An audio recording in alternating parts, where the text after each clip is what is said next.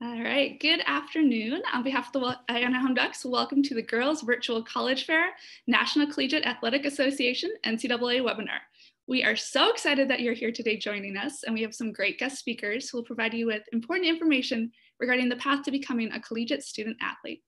My name is Jamie Riedel. I'm the youth hockey coordinator here with the Anaheim Ducks, and I'll be moderating today's panel. Before we get started, there are a couple of items I'd like to note. First of all, you'll notice that all participants will be muted and your video will be disabled for the duration of today's webinar. Today's webinar will be recorded. The recording will be available on www.ducksgoal.com on Sunday evening, and our links will also be sent to you via email. Please feel free to utilize the Q&A function located at the bottom of your screen to ask questions. We do have approximately 15 minutes of time dedicated to a live Q&A following today's panel, and we will try to address as many questions as we can at that time. Now, without further ado, I'd like to welcome our first speaker to today's panel. Introducing Dan Callahan. Dan Callahan is the Assistant Athletic Director of Compliance at Trine University. He was a high school and college football and wrestling coach for 38 years. For 10 of those years, he was also the NCAA compliance coordinator for Trine University Athletics program. When he started as compliance coordinator, Trine offered 21 sports and had approximately 500 students on campus. Trine now offers 34 sports and approximately 1,200 student athletes on campus. In 2018, he retired from coaching and became an assistant athletic director with a focus on NCAA compliance, and he now has 12 years of experience working with NCAA, coaches, and student athletes. Dan will discuss the process to becoming an NCAA student athlete, including rules and regulations, and highlight some of the differences between that process for Division I and Division III. With that said, I will hand it over to Dan Callahan. Dan, welcome. Well, thank you. Not real sure. I thought I'd go in two areas here. One would be to discuss recruiting and what a D3 coach can do in terms of recruiting and what a contact is. All of you student athletes are PSAs, or prospective student athletes. And at the D3 level, our coaches are limited a little bit more in what they can do. We do not have dead periods. We do not have quiet times. So we can contact our athletes 365. However, we cannot have face-to-face contact with a student athlete off our campus unless that student athlete is a junior or a senior. We can have electronic contact with all of our student athletes, freshmen through seniors. Electronic contact would be a telephone call, a text message. Some social media contact is available, but not a lot. If it's a social media contact, it would be a contact behind the scenes. It'd be a message through Facebook Messenger, or behind the IM, a PM through Twitter, Instagram, etc. They cannot do anything publicly and can't have any kind of contact with you publicly. In terms of your eligibility when you get to campus, first of all, at the D3 level, we do not require our student athletes to go through the NCAA clearinghouse. I know that NCAA Division I student athletes must enroll with the NCAA clearinghouse, and I think it's like $160 to put your profile or to create an NCAA account. At Trine University, I do use the electronic NCAA form. So our student athletes do go to the NCAA clearinghouse to create a profile, but it's a free profile. It doesn't necessarily check your grades, etc. It just gives you an NCAA ID number. As far as when you get to campus, the NCAA rules require that while you are competing, you are enrolled in 12 credit hours, 12 full-time credit hours. That is a requirement of the NCAA. Your individual school will determine their eligibility rules for you as far as number of courses, progress towards degree, GPA, etc. Each individual school determines what they deem as eligible. The NCAA just requires that you are enrolled in 12 credit hours while you are competing. So for hockey players, since you do compete in the first and the second semester, you must be enrolled in at least 12 credit hours at all times. It's a little easier sometimes, but if you've been accepted by your university, you will be eligible to compete when you arrive on campus. I think that kind of covers the two areas that I was pretty much thinking that we would need to cover. I think the big thing is contacts, understanding that a coach cannot contact you at a site if you're not a junior or a senior. And even at a site, they can contact you at a game, but only at the conclusion of the game after you've been released by your coach to talk to that coach, to the NCAA coach. NCAA Division III is a phenomenal platform. I am extremely excited about it. I've been in Division III now for about 15, 20 years, something like that.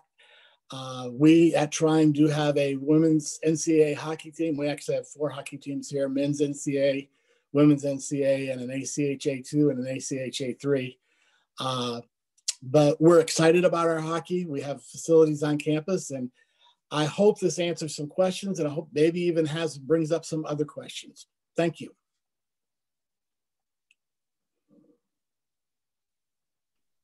Awesome. Thank you so much, Dan. That was great. For our participants on the call, if you have any questions for Dan, please feel free to drop those using the Q&A function, and we will address those following our panelists. Up next, I'd like to bring up Natalie Darwitz. Natalie Darwitz grew up playing youth hockey in Eagan, Minnesota. She was a 3-time All-American at the University of Minnesota, where she was a part of 2 national title teams. She is the school's all-time leader in points per game, 2.48, ranked 2nd in assists, 102, and 3rd in points scored with 246. She has also had considerable success on the world stage, representing the United States in 3 Olympics, 8 World Tournaments, and 10 Four Nation Cup events. She has been a captain of several of those teams, a member of 5 gold medal winning teams, and was named the 2005 Women Player of the Year by USA Hockey.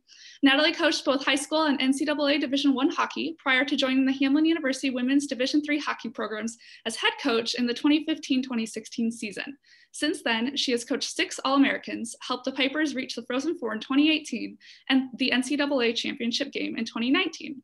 Natalie will discuss the qualities coaches look for in prospective student athletes, what it takes to compete at the collegiate level, and offer advice to those aspiring to take their game to the next level. Please welcome Coach Natalie Darwitz.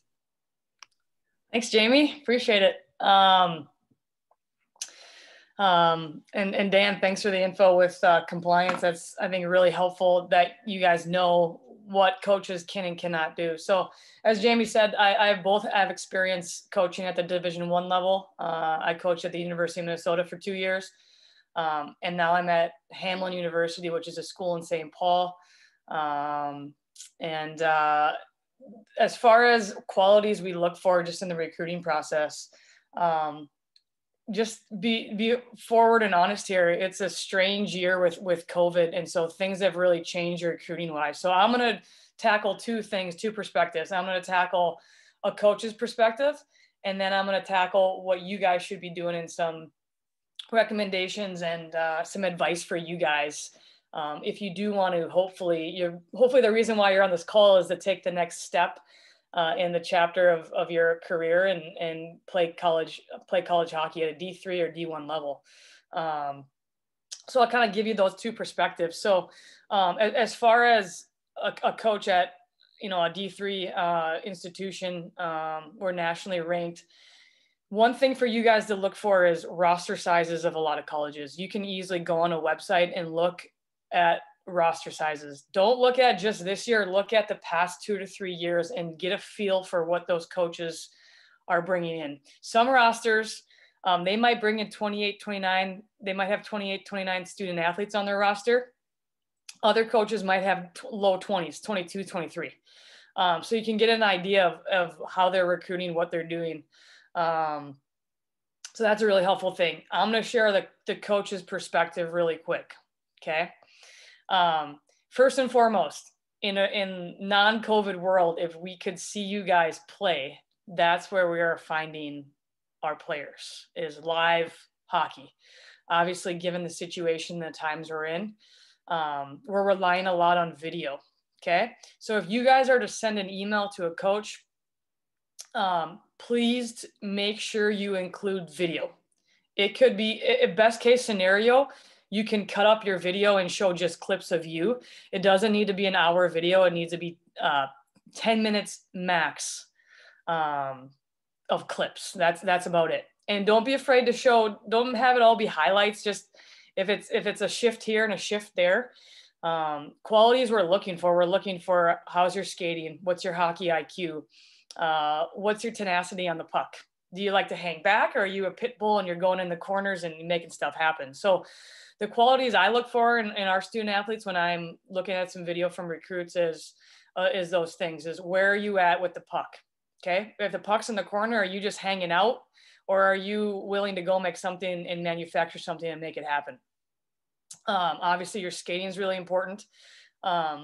Jamie talked about my playing days. I'm 5'3", and I was known just for my skating and playmaking. We're not going to sit here and go, well, we're looking at only 5'8" players only. It's, what is your skating? Are you strong on your skates? Are you fast? Are you agile? Are you athletic? Things like that. That's kind of what we're looking for. And then again, the biggest thing for me is you don't have to be the prettiest skater, the fastest skater. It is how badly do you want that puck? Okay. If you don't have the puck, are you making plays and cuts to intersect pucks and passing lanes and try to get the puck on your stick, or are you just kind of hanging out 5 to 10 feet away from the puck? So those are really the things I look for, is just the tenacity of wanting to go get the puck and make a play. Are you going to dump it in, or are you going to lower your shoulder and keep your feet moving and drive the net? So there's a couple of things just on video, what we look for. As far as flipping it around on you guys, what you guys need to do. I think it's really crucial to know that both D3 and maybe Dan can talk this a little bit further when I'm done, or you can chime in. But interesting thing this year is with COVID is all D3 and all D1 players are basically getting a bonus year. Okay. So what that means is my freshmen that are on the ice right now will be freshmen next year when we play, because they're awarded an extra year of eligibility with the NCAA because of this year. So messed up, for lack of better terms. So that's really important for you guys to know. If you're a 21 and 22 grad year, that will affect you. So for instance, my team I have right now at Hamline, we have 23 student athletes. Probably 21 will come back. Okay. And they'll repeat the year they're on right now. They won't repeat it academically. They'll get that year back athletically. Okay. So with that being said, we have 521 committed, 2021 commitments for next year. We probably are pretty tight on that number, locked in. We might take 1 or 2 more. But when you take our existing roster and you add in our freshmen for next year, no one's really graduating because of that extra waiver rule. So that's something really important for you guys to know. So you have to be really proactive right now in what you're doing as far as reaching out to coaches. So in your emails are just fine. Send a short little email, who you are, who you play for, why you're looking at that school. Okay. And try not to make it generic and send the same email to every single coach you talk to. Look up that school and actually be genuinely interested in going to that school. So if you are emailing me, you say, hey, Coach Darwitz, I followed you in 2009. You guys had a great year. You just came up short in that national championship game, been following you, your program. I really like how you guys play with speed and skill. That's something I want to be a part of. That is going to be an attention getter to me, that you actually know about our program and you're not just copy and pasting and sending the same email out to every coach. So my recommendation to you guys is start looking at schools seriously and pick out your top 10 schools and write those coaches an email, send video with that email that you have. And again, 10 minutes of just clips. It can be less than that, but we'll get the point after a couple shifts seeing you play. And then don't be afraid to literally, I'll say, bug us. Don't think you are bugging us by sending us multiple emails. We want that. So don't be like, well, I sent Coach Darwitz an email 2 weeks ago and she hasn't responded. Send another one. Say, hey, checking back in. Wonder if you have a chance to see the video I sent you. What are your thoughts? So you have to be proactive in that. A lot of D3 schools, we only have limited amount of resources to recruit. So we rely on a lot of email. We rely on people that we know to, let's just say, for instance, we're looking at someone at the Anaheim Ducks. I have a past player, right now on our roster that plays for the Ducks. We're going to ask Hannah, do you know so-and-so from the Ducks? What are your thoughts? So we're going to rely on third-party people that know that organization that's recruiting us or reaching out to us. But be really proactive right now, especially because of the COVID. There's limited roster spots all across the nation just because kids can repeat a year athletically. So that's my advice to you, is just be really proactive. It's not like the movies where we're going to come after you and find you. That's probably the top 2% of the top players in the nation, and they're probably going high-end D1. So you really just got to be proactive and reach out to coaches and send some video, and then continually following up is my recommendation for you guys. So hopefully that helped. Again, if you got any questions at the end about what we're looking for, tips on what to say, feel free to ask those. Awesome. Thank you so much, Coach. We really appreciate it. I know there was a lot of good tidbits in there, so hopefully you guys are taking some notes at home. And like Coach Darwitz said, if you do have any questions, feel free to drop those in the Q&A and we'll address them later. And also please note, we do have a webinar scheduled for tomorrow afternoon to further talk about recruitment best practices and what we should be saying in those emails. So if that sounds interesting to you, make sure you tune in tomorrow for that. But again, thank you, Coach Darwitz, for all of that wonderful information. At this point, I'd like to welcome our final panelist for today, Emma Tani. Emma Tani is a former Trinity College Division III women's hockey player and current marketing and promotions coordinator with the LA Kings. She grew up playing hockey in Orange County, playing for the Lady Ducks and LA Selects girls programs before heading to Shattuck St. Mary's in Minnesota to finish out her high school career. Today, Emma will discuss her hockey pathway out of California, her experiences as an NCAA Division III student athlete, and how her experiences as an athlete prepared her for a career in professional sport. Please welcome Emma Tani. Hi guys, thank you. Thank you so much for having me. First of all, I want to say thank you so much to the Anaheim Ducks for putting this on. It's incredible what you guys do for the Southern California hockey community. We cannot thank you enough on behalf of the LA Kings, so thank you so much. So quickly, what Jamie mentioned, I am a former collegiate hockey player. I played at Trinity College in Hartford, Connecticut, and am now the marketing and promotions coordinator for the LA Kings. So just a little bit about my background. I grew up playing in Southern California. I started playing hockey when I was 4 years old. And I played mostly boys hockey until I was about 12 years old, where I transitioned to playing specifically girls hockey. So I did play for the Lady Ducks growing up. We have that 2007 national championship. I was 12 years old. I still cling to that memory, which is good, but I had a really, really good experience growing up in Southern California and playing hockey there. And I know a lot of you, I know not all of you, but a lot of you are from Southern California. So just want to let you know that there are so many opportunities playing in Southern California, which is shocking. I know a lot of people assume that in Southern California, you know, there's no hockey, but you guys are actually lucky in that there are a lot of rinks around here and there is a lot of, you know, good opportunities and good clubs. So there is a pathway to, you know, Division I and Division III, which is great. And maybe, you know, 10 years back, that wasn't as much of an option, but it is now, which is awesome. So about my upbringing, I did the whole Lady Ducks thing. And then I transitioned over to the LA Selects for a year. And then I went to Shattuck St. Mary's for my junior and senior year. After Shattuck, I decided to go to Trinity College in Connecticut. And I was kind of a borderline D1, D3 player. And I'm sure that maybe some of you are in that situation as well. So this is probably a good, a similar situation that you guys are in. So Trinity College, if you guys aren't aware of it, it's part of the New England Small College Athletic Conference. So it's known as the NESCAC. So it's a lot of like small liberal arts colleges in the Northeast. So I can tell you right now, I had an incredible time at Trinity. It's the hockey is coming from Shattuck, you know, the hockey is not as strong as maybe a couple Division I programs, but there are really, really strong D3 programs. And I think a lot of people are now getting to see that D3 hockey is, you know, super, super competitive, and as competitive as some of the lower D1 teams. So don't let that deter you. I didn't let it deter me. And going to Trinity was one of the best experiences for me.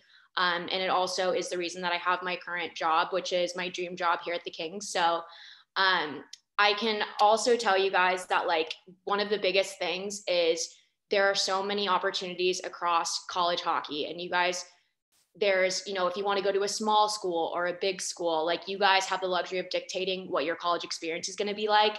And for me personally, coming from Shattuck, I liked that small, tight-knit, you know, community. So I wanted to continue on that trajectory.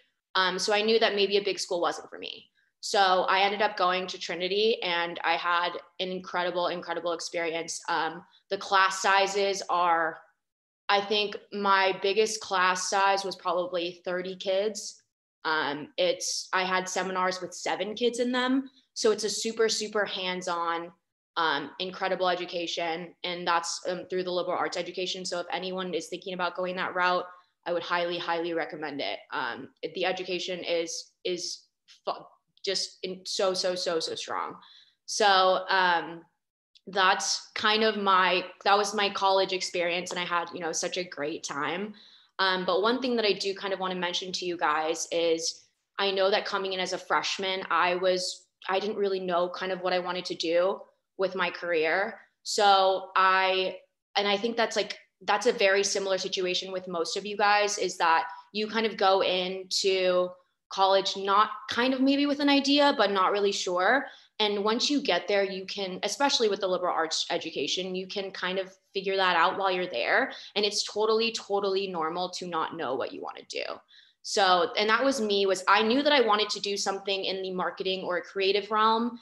And so I decided to major in American Studies and Studio Arts. So through my classes, and like arts classes specifically, I found that I was, you know, kind of good at art. And I didn't know that I played hockey my whole life. I didn't know that maybe I had that artsy side of me. And that really came out through my classes, and my professors kind of helped me explore that side of me. And now that's a huge part of what I do now. So at the Kings right now, I'm in marketing. So I handle all of our promotions. So that's, you know, giveaways in arena. I handle the merchandise. So promotion of any of our LA Kings merchandise, I do that. And I help with social media, and I do, you know, I host events. So I really got, you know, all my liberal arts education provided me, you know, the foundation to be able to go into this job and have confidence in my abilities. And I think that a lot of people, if I hadn't made that choice to go to Trinity and have that liberal arts education, I would never be in this situation. So I guess what I'm trying to say is, I think for a lot of you, the instinct is to put hockey first. But I think for me, what I did is I put school first, and I put where I wanted to go and like what was going to be the best fit for me first. And I think that is kind of what led me to the success that I'm having now. So if that's any help for you guys, obviously once we do a Q&A, I can answer any questions for you guys, but it's been like a really, really good opportunity. And even though, you know, maybe I thought I had this path, I had this D1 path in my mind, and I went a little bit different in a different direction, and I still was able to come out with a really good job and a really good education. So that's kind of what I got. Thanks, guys.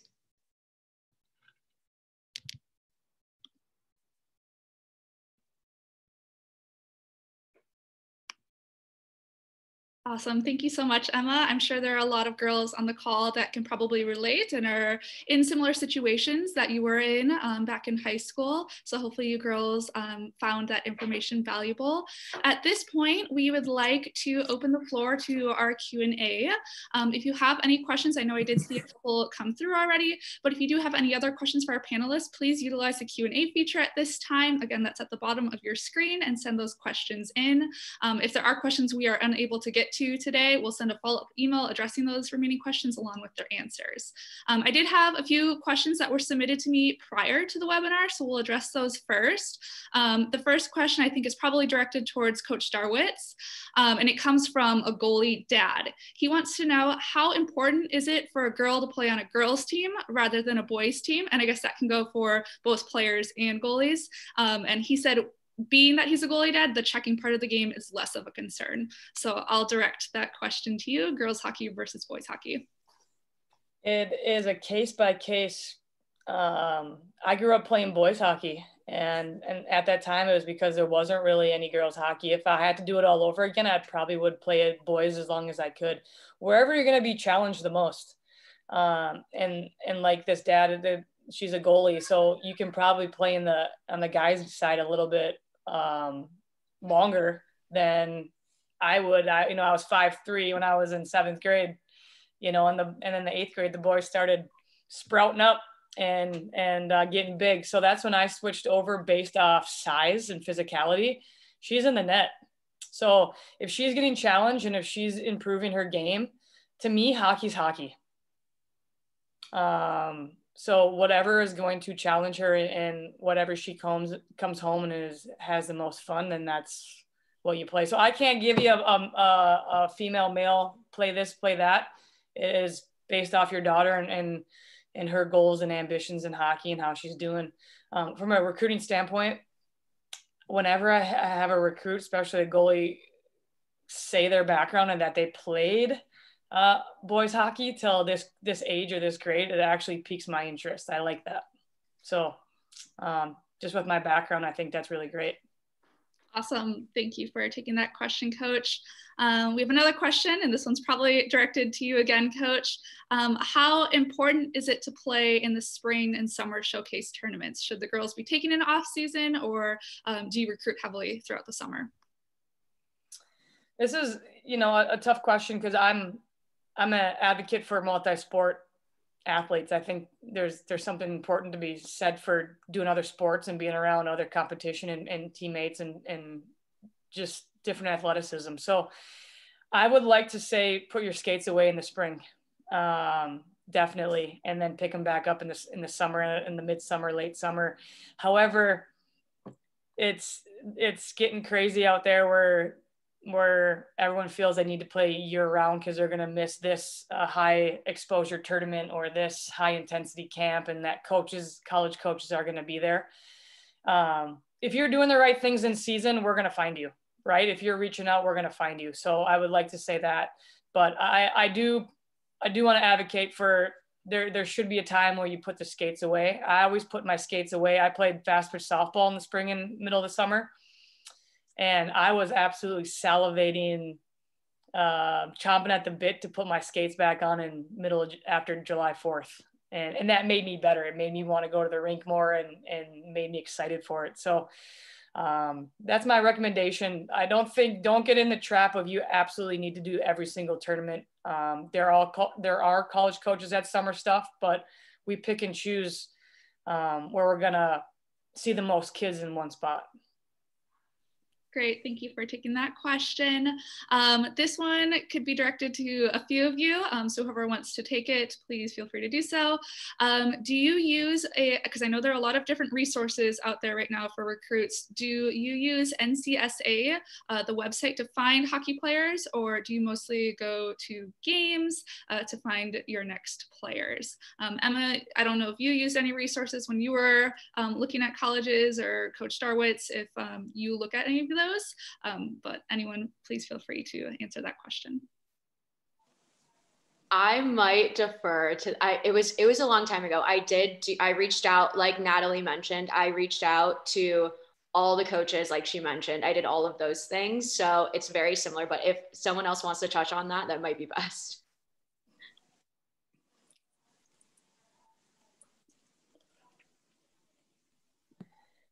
I can give it a shot. Yeah, we actually do get emails from recruiting companies. So I know the one Jamie mentioned is one. There's women's college recruiting. There's a couple sites right now that's starting to get going. So that's basically a third party person that you can use to basically send emails for you. I personally would say save your money and do it yourself. If you can, you know, cut some video and send a personal email to coaches. I'm old school though. I look at the same email from a kid and I look at email from a recruiting website, basically the same. And I actually like the individualness of getting a personal email from a kid a little bit better. They might help you with some video aspects, but man, you kids are so tech savvy these days. You can cut some video easy. It doesn't have to be like, you know, with stars on it. It just needs to be here are some clips, and it can be from your mom and dad taking it with their iPhone. So don't think you need all the glitz and glamour to get recruited. Really, just you can do the same amount of stuff yourself and save some money for your parents. Those sites will probably not like me now and send me emails anymore, but I would say do it yourself. Awesome. Thank you for that insight. This question, it states, do any schools, whether D1, Division III, or ACHA, consider walk-ons? Wondering if there's a tryout process and if you do in fact consider walk-ons. So anyone feel free to answer that. I can take this one just from a Trinity standpoint. I know that for D3 schools, they do accept walk-ons, and we've had, I want to say we've had probably 3 walk-ons in my 4 years that I played at Trinity. And one of them was a goalie that ended up starting. So don't let that discourage you. Walk on. Like if there's a school that you really want to go to and maybe you didn't, you know, you weren't communicating with the coach in time, or you just think that you belong on this team, absolutely walk on. And, you know, we had a couple alternates or subs during games and stuff, but for the most part, the people that walked on played. So don't let that discourage you at all. Awesome. Thank you for taking that one, Emma. That is really awesome insight. Another question we had, it states, I heard that there's a specific date that after that date, a coach can reach out to you. Is that true? Wondering maybe Dan or Coach Darwitz, if you could take this. I can take that one. Once you're a freshman in high school, you are a prospective student athlete, and the coaches can contact you at that point at D3 and D1 level. Like I said, the coaches cannot have face-to-face contact with you until you're a junior, but they can have the electronic communications with you as soon as you become a freshman. And at that point, that's when we really at the NCAA start looking at what is a prospective student athlete and how can we have contact with them. Prior to their freshman year in high school, coaches can have contact with them pretty much at camps, et cetera. But once they become a freshman, that's when there is no date that they can have contact with you other than you're a freshman. Perfect. And that's specific for Division III, correct, Dan? That is Division III, yes. Okay, great. Thank you. Natalie, it looked like you turned on your mic. Was there anything you wanted to add? Yeah, just Dan mentioned we can contact you, not face-to-face, but any other means. So right now, Instagram, that's really big to DM kids. So just make sure, number one, it sound like your parents, make sure your Instagram and stuff is if your grandma saw it, she would give you the thumbs up, right? Because coaches will look at that stuff.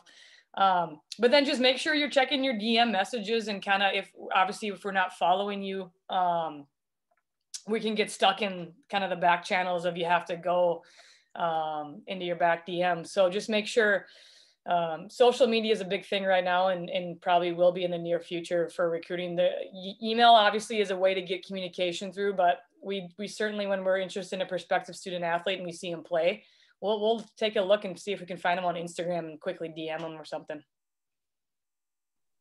Awesome. Thank you for sharing that. We have quite a few questions here, guys. We'll take a few more, and then whatever we don't get to, we'll just send follow-up responses. There's a few questions asking about how critical it is for girls to play either AAA or attend a prep school in order to continue on to college hockey. I'm wondering if either any of you would be able to address that. Natalie might have a better answer for this, but I will say it is not necessary. I know that there are so many girls. I had multiple friends who played out of Las Vegas who played boys hockey almost, I think maybe the entire time, and who still got recruited. So don't feel the need to go to prep school or to move to the East Coast and go to these schools. I personally decided that this was the best for me, for my life and for my career, because I wanted to play at the highest possible level that I could. But you can still play high level hockey in California or wherever you may be. So absolutely, I would say absolutely not. And parents, I hope that helps you. You can save some money. You do not need to send your kids to prep school. Awesome. Thank you for taking that, Emma. I know quite a few girls too, just in our area, play high school hockey. They're not playing AAA, they're not playing Tier 1, and they're still being recruited. So definitely it's a case-by-case situation, whatever you feel is going to be best for your athlete, but by no means do you have to go away to a prep school or be playing AAA in order for coaches to look at you. Let's see, a couple other questions here. Emma, maybe you can speak to this one. Wondering what the time commitment looks like for a Division III athlete. How often are you on the ice? What does the game schedule look like? I'm wondering if you could talk to that a little bit more. Yeah, totally. So coming from Shattuck, I think I had pretty high expectations for what the hockey was going to be like. And it didn't disappoint you. You're in the gym, 2-3 times a week. You're skating every single day. It's a similar commitment to D1. It's obviously not the same, but I think there's a very strong emphasis on education and making sure that your classwork is getting done. And I cannot speak for D1 because I didn't play D1 hockey, but I will say that it is, I want to say maybe 3 lifts a week, and then practice every single day, and then 2 games a weekend. And for Division III, at least for the NESCAC, I think it's a November to March season. So it's November 1st is when the first day you can get on the ice. So it's a little bit shorter of a season than a traditional Division I program would be. I hope that helps. Yeah, that's fantastic. Coach Darwitz, does that pretty much align with what your girls are doing too, normally? Yeah, and to kind of touch on the previous question about prep schools or AAA, we don't have any bias. We have high school hockey Minnesota, so that's where most of our roster's from. But next year coming in, we have 2 kids from out east. We have a kid from Alaska and a couple of Minnesota kids, and they play. That fits the gamut of every single background you can find imaginable. As far as time commitment and what Emma talked about, she had it right on the head. With Hamline, we're a top D3 program. We actually played the University of Minnesota Gophers last year in an exhibition game. So we treat our program and if Emma was younger, we'd probably be recruiting her because, like she said, she was on that D1, D3 bubble. That's who we're recruiting to make ourselves a top program. So there is a time commitment. At the same time, we value a balance in life, academically, socially, athletically. Those are kind of the big 3. So that's really important for us. I feel as a player, when I played my best, I was meeting all 3 of those needs. When it was just hockey all the time, or school all the time, something else suffered. And usually what suffered was what I was doing the most. And so that's kind of how we do our time commitment. We start a little bit earlier than Emma's team did. We start October 1st, and we've been practicing since then. And then once it hits kind of late October, early November, it's games twice a week. Awesome. Thank you for providing that additional insight on our time commitment. I'm seeing a couple questions come through regarding ages and what you should be doing at a specific age. And I just want to touch on that quickly. Tomorrow's webinar that discusses recruitment best practices will answer all of those questions for you. We're going to break it down by what level you're playing right now and what you can do at that level. So please stay tuned for that one. And if you're not able to make it, we will send you a recording. So we'll address all of those tomorrow. One final question that we have is, could you take a gap year and then play NCAA Division III hockey? Maybe Coach Darwitz, you could take this one. Yeah, so say you're a senior now and with COVID, things are, there's not a lot of openings because, everyone gets their roster back if those players choose to do a bonus year. You could certainly take a gap year. So that just means you're not going to college right away and playing. So that's happened before to a player or two of ours in the past that they actually came in as like a 19-year-old freshman. On the guys' side, it happens all the time. The freshmen are like 22 years old because they're going to juniors. I'm sure Dan, with his men's hockey team, sees them in full beards. So as freshmen, but it's totally fine.